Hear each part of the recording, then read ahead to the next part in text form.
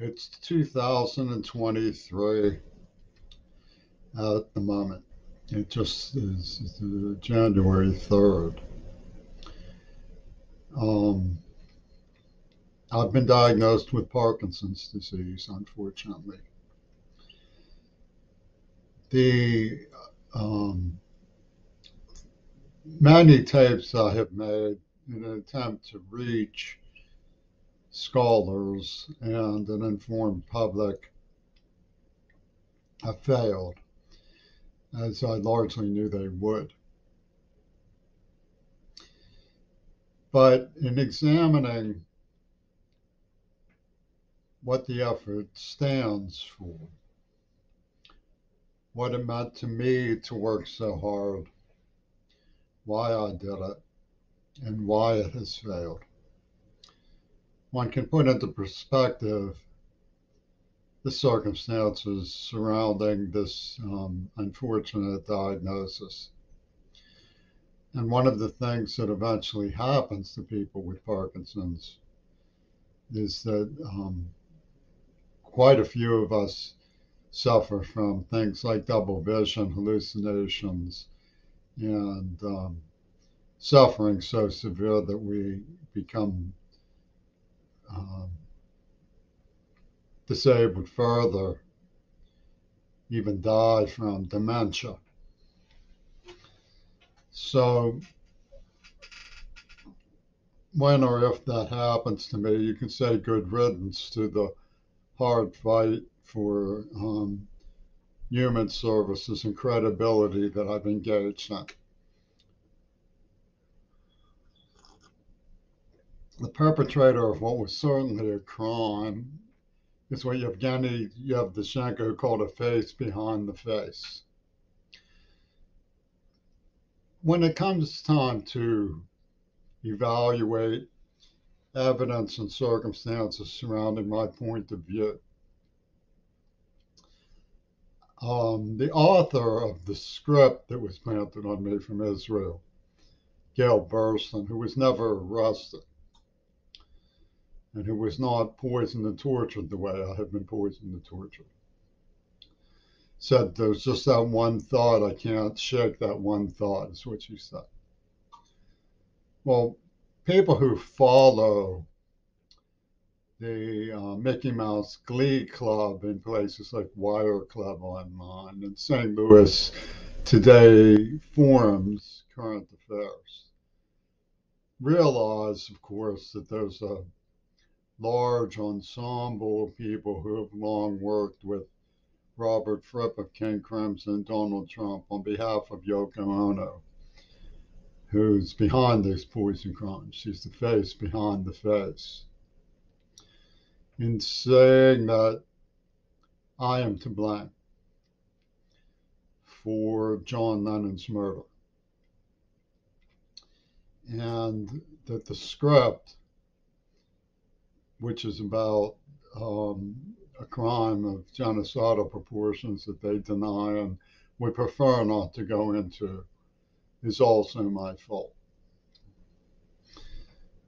And once they have established this idea, it's an override switch. They don't have to answer anything. The perpetrator named in the script who tortured me as a child and implanted a neurological agent, burned my facial nerve and manipulated me from within, was a psychiatrist named Wattenmaker with children in neurosurgery and neurobehavior research at the University of Pittsburgh. The Wattenmakers come from Bernard Wattenmaker. The father was an Attica State prison psychiatrist. So naturally, he knew a lot about manipulating people. And if he wanted to invent a child's persona, he could manipulate them into circumstances that were beyond their control. Taking me hostage and stolen cars was particularly effective because I was so frightened I didn't know what to do. And then say that I was an accomplice. I was criminal behavior. This was staged by the inner circle around Pennsylvania authorities, around Michael Todd, Ralph Todd, Milton Schaap when I was a child. And their legend that they created was that I was to blame for what they say was the murder of John Lennon. Now, uh, getting me to argue that I was not to blame created their story. And it's been a multi-million dollar story. Now they're rubbing me off with the poison that has led to Parkinson's. They're rubbing me off. And there are criminals in Seattle and Tacoma and the state of Washington who gathered around. Clint Eastwood sent me his autograph to get the big story. They're going to cash in on the big story. And anything I say just puts the world to sleep. They just go, oh, yawn, go to sleep. Because they're not going to give a penny to the man who could have saved John Lennon, they claim. The story is quite an elaborate one. It shows a good deal of planning, hostility for American culture, insufferable obsession with so-called important people, like Ringo Starr, while people who are bystanders are murdered, so what, they say. People get murdered all the time, they say. And as for the genocide, well, we don't want to go into that. We don't like talking about it. That's a tender subject. Anyway, if there is a genocide, the proceeds from the big picture should go to the victims. And anything I say is going to put people to sleep. For example, if I say, why was Gail Burstyn arrested? Why wasn't she interrogated? People go to sleep. If I ask, why was Amanda Harcourt, whose namesake Amanda organized the Risk Management Society, who poisoned me, leading to diabetes, erectile dysfunction, and now Parkinson's, why wasn't Amanda Harcourt questioned as to why in 1984, when they already knew everything that was in this script, knew all about it, knew where it was, knew what it said, they didn't even have to look at it, questioned for her explanation, which was simple. The whole is greater than the sum of its parts. This is from an attorney who put John Lennon before the entire world.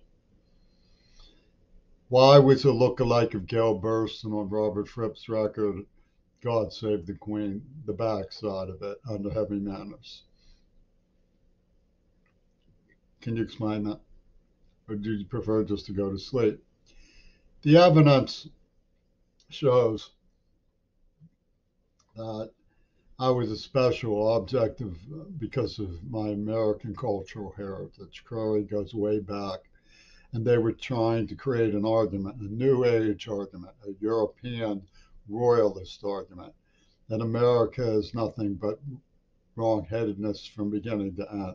There was never democratic, that white people were bigots, that we're slave owners, that we cater to George Bush's genocidal tendencies, that he's a war criminal. And these are allies of Bush. Yoko Ono selling the East Asian Co-Prosperity Zone of General Tojo with the idea that Sherman Alexie is the new chief Indian of the neo-woke idea of critical race theory and so on. And of course, a white little boy who's pretty thinks he's special. And this is the explanation that the NAACP offers for just going along with the whole thing in the name of Yoko Ono. Well, it turns out that if I don't question what makes people so sure that John Lennon wasn't behind this, what that double fantasy wasn't literally an allusion to the use of a double, that all of those hallucination ideas that he went into were part of a grab bag of tricks from Pentagon Disney. I have to question, what am I doing with this script? Why was it stashed on me? If Reagan was really shot the day he said he was shot. What was I doing there in Washington, D.C., with his Federal Emergency Management Agency attorneys, who he supports in this murderous hatred for me coming from Yoko Ono, working with the people who worked at the University of Pittsburgh with Watmaker and the Israeli girl, Gail Burson, and Amanda Harcourt, who's their partner and advocate for them. Why did he come out and wave to me the night before? Why did they give me a brochure that says there's no such thing as objective reality, only what the jury believes? And what gives these punks the right to betray somebody from the St. Louis Post-Dispatch? They're using the St. Louis Post-Dispatch's name, banner, masthead, to betray somebody who's authentically from the Post-Dispatch. My grandfather was a copy editor there. His graduation caricature cartoon from the newspaper staff artist has the signatures of hundreds of important writers from the St. Louis Post-Dispatch. What are they doing, pinning the tail on the donkey without any sort of explanation on behalf of the people who actually wrote the script? I should question that. What makes them think that that's so funny?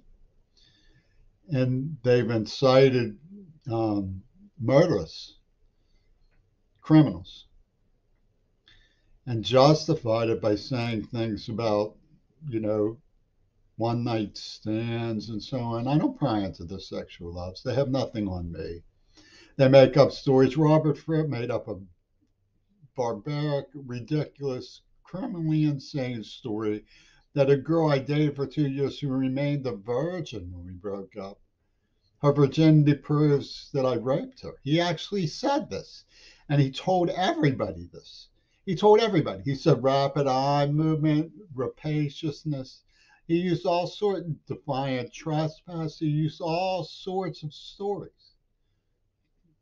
And they give me this thing that begins a 10 and all. A 10, like Attenborough, a 10, A-T-E-N, A-T-T-E-N, which is in Wattenmaker too, right? And they come up with this story. I love Greta Thunberg, and they know that I love Greta Thunberg, and they evidently knew that I would love Greta Thunberg. And she's like a Queen Elizabeth puppet show, Queen Elizabeth's last wish. I have no desire to hurt her with these words. She's played her role marvelously well. And they're saying I played my role marvelously well. Who are these puppet masters? They're people who don't care about us. They don't care about anybody. They're just big wheeler dealers like Roger Waters from Pink Floyd, who came up with this nightmare. And when you look at the idea of sex education, the human traffickers in the city of Pittsburgh were the ones who didn't want sex education. They didn't want people to talk intelligently or know about it because they wanted children to be confused growing up, pubescent growing up, vulnerable to bait, people who could be used, who could be lured into the guilt trip, the phobias, who could be abused by the church masters, who could be part of the shop and trade of inside deals and the manipulation of reputations and so on. Amanda Harcourt works with the Broadway musical Hair. What sort of person could that possibly be if not a criminally insane hypocrite so vile that it's like a plastic explosive? The hypocrisy that comes from that woman is like a plastic explosive. It just blows up and throws you to the ground. What else could she be but a hypocrite? Picking on a person who as a child was molested horribly by adult criminal offenders. To humiliate me psychosexually on behalf of what she claims is a real love movement and some orgy franchise. It's despicable. And yet Paul McCartney and Ringo Starr, all they have to do is snap their fingers and everybody falls in line under hypnosis by saying John Lennon died. And this guy is the one who could have saved him. That's what they make up. They make up that whole song and dance. They didn't just draw my name from a hat. It was natural selection. It was revenge by Yoko Ono on the son of a human rights author from the Sanders Center. You know, Bush has been destructive Caligula all through Syria, all through. I mean, Bush and Clinton, Obama surrounded Russia until they got them to go off. They've been destructive for these Israelis. And Biden's not going to, he puts a menorah in the White House, okay, which is nice and everything. I mean, the Jewish Holocaust did happen. But what's the point of even saying that unless you're catering to nuts? Everybody knows it really happened. But it gave them this idea that they can engage in a terroristic revenge using the American heritage as their front. I don't think so.